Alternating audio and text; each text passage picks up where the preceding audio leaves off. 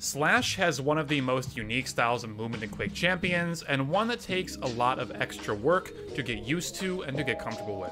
Let's take a look at how best to use it, how to utilize it, and how to be as fast as possible with this champion. Let's get started. Slash's unique movement style is called crouch sliding, and it hails from Quake 4. We'll go ahead and we're going to break this down from the absolute basics, and we're going to help you train as if you're learning this for the very first time, because if you're watching this video, you probably are. So let's begin. The main thing that you're going to want to do is, first, I want you to turn up the sound on this video. I want you to put in your headphones, and I want you to listen closely, because audio cues are going to be very important for your initial understanding of how to use this crouch sliding technique. And if you can't do that to follow along, that's okay, but it is just a major help. So let's get started. What I want you to do is to just jump in place. Just jump in place. You don't need to hold the button, just jump a single time. What I want you to do is get used to how long it takes you to float through the air before your feet touch the ground again. I want you to get used to that timing of jump, jump, jump, I want you to learn that timing. Now, the next important thing is, in order to enable a crouch slide, we need to, well, crouch. What you're going to want to do is press and hold the crouch button right when your feet are about to touch the ground. So not after you touch the ground, but when you're just about to hit the ground, that's when you start pressing and holding the crouch button, like so. Quad spawned.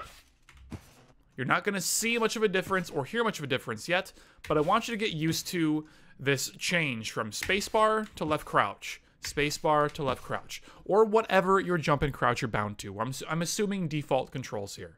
Jump to crouch. Once you have that movement down, which would only take you a minute or two, what I want you to do is now hold W while you're doing this. So hold W, jump, crouch, and hold. Jump, crouch, and hold. Now you're going to start hearing that slashing sound, that grinding of my character sliding across the ground.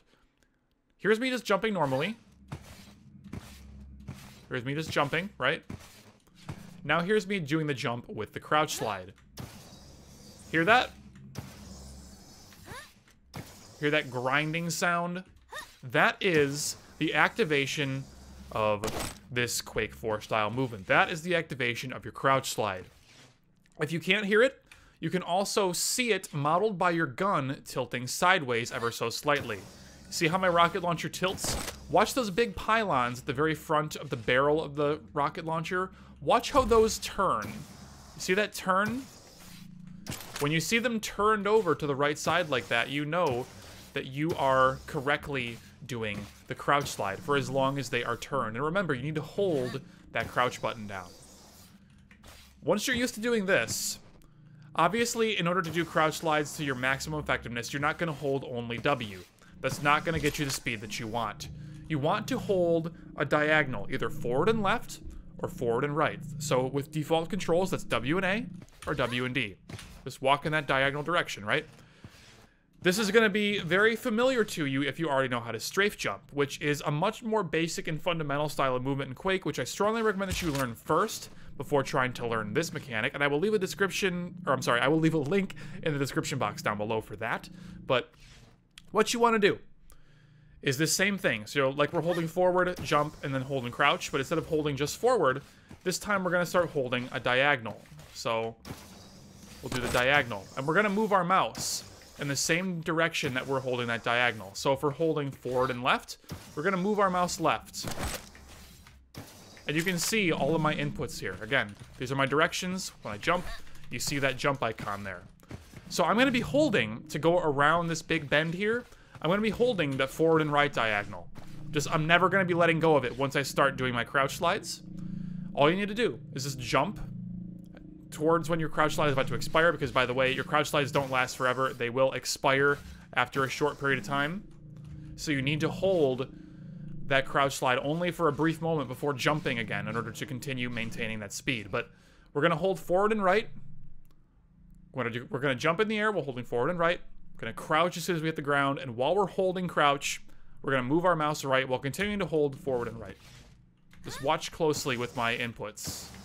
Unfortunately, you can't see when I'm holding crouch, but It's very, very simple.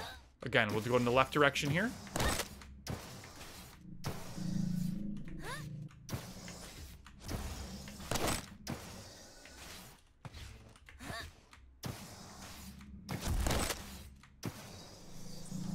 This is all very replicable with practice. It's going to take you time. It's going to take you a lot of time to get used to this movement. But once you spend a little bit of work on it, you will find that you can do it too. And it's not super duper hard. It's really as simple as just holding a diagonal direction alongside of the crouch button while moving your mouse in that right direction. So you're holding essentially 3 buttons on your keyboard. Forward, diagonal, crouch. And then you're moving your mouse in whichever direction you're holding the diagonal. That's really all that there is to it. And you'll see here, I'm getting cute. Sometimes I'm doing really short hops. Sometimes I'm letting the slide last for a very long time. You can even see here that I've made a couple of direction changes. I went all the way around this bend. Whoops, if I don't miss entirely. Let's hop back up there really quickly. With enough practice, you can jump from these stairs here. You can slide through here, and just making a right turn the whole way through. You can make a direction change, then you'll start sliding left over here. You'll come about to here, and you'll start making a direction change and go to the right again, all in one big super duper slide. Now, of course, we're going to watch me probably fail at this live as I'm trying to demonstrate it, but you guys obviously get the point. You can come all the way through here. I did my slide a little bit late there, so it didn't quite get the duration that I wanted, but you get the point. Your slides can last a very long time. You can change directions. You can cover a lot of ground very quickly. Once you get really adept at that direction change of whenever you're trying to change the diagonal on your keyboard, you just move your mouse along with it. It's really that simple. But you need to practice it. You need to get used to it. Another mechanic of the crouch slide that is not readily or easily apparent, but once you learn it is actually going to be very simple to understand, is that the duration of your slide depends entirely upon how much time you spend in the air before you start holding that crouch button on the ground. So for example, if I'm standing down here and I just do a jump, right? Just a standard neutral jump, and I press crouch right at the very end of that jump and I start sliding, there is a limit to how long I can actually slide with this champion before I end up running out of, to make a term up, slide juice, basically. I could only go so far. There's only so much gas in the tank before you simply cannot slide anymore, and you have to either jump or your slide will suddenly and abruptly end and drop you back down to effectively 0 speed. So we'll do it just off of a jump here. I couldn't even make it to the door. If I do a little better a job, I really focus on getting that good slide, I can make it to the door. And I think if I do really well, I can probably make it to the railgun, almost. Maybe a good player can, but I can't. But point still made. You can only go a short distance before you simply run out of your ability to slide. Now, if I take this lift here, and I jump up really high off of this, and then I land, and I start doing the crouch slide from that long, big jump, let's see what happens. Well, if I don't mess it up.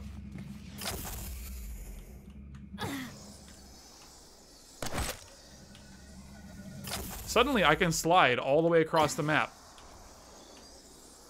From lift to lift to lift. All because I spent more time in the air before activating my crouch slide.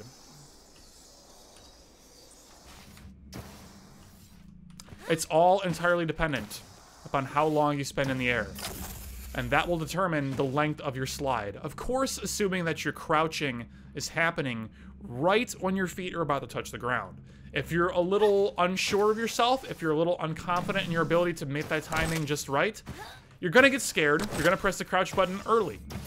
And that's not gonna prevent you from doing the slide entirely, but it's going to severely limit the amount of time that you can spend sliding. And it's going to cause you a lot of issues in your slides ending early and you just being sad with your general state of movement. So it's going to take some work, but once you put that effort in, you will get that down. Another thing to note is that, let's say, for example, I come sliding and I go over this edge here. And I want to continue sliding down there. You cannot just continue holding the crouch button. You need to let go of the crouch button once you become airborne. So while you're sliding, once you're airborne again, I can't keep holding crouch. You see, I just don't move anymore. I'm just crouch walking on the ground. But if you let go of crouch midair, and then you press it again right before you touch the ground down there, you can turn one slide into two slides. And it's very, very good, very necessary if you want to just slide your little heart out. Again, you can even hear, again, if you're listening, because you need to be listening with your headphones, remember, you'll hear the slides end. Here, actually, I can show you over here a really great example of this. I want you to listen. And I want you to think, how many slides am I doing to get from here to there? That rocket launcher. From here to the rocket launcher. Just listen. Tell me how many slides. I want you to pay attention because you're going to realize how often you need to be re-sliding.